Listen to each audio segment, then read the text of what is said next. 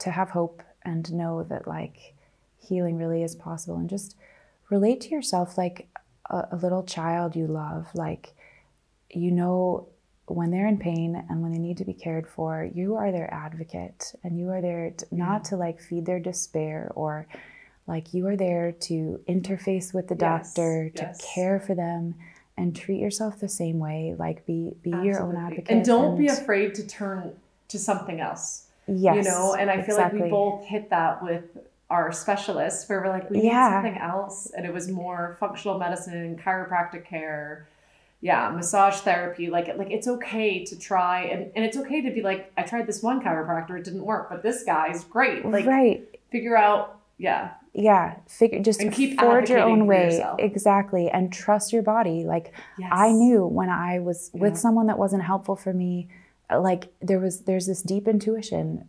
You just, trust yourself, listen to your body with food, with supplements, with different things. And then, and also too, just when you have seemingly complex issues, like I just remember feeling in that tunnel with like Lyme and mold and all of these problems, and it just seems so difficult to tackle. Like, you just start with baby steps, just like with a kid learning, you know, how to live, how to get off. You will find a way through. And I would just say, have hope.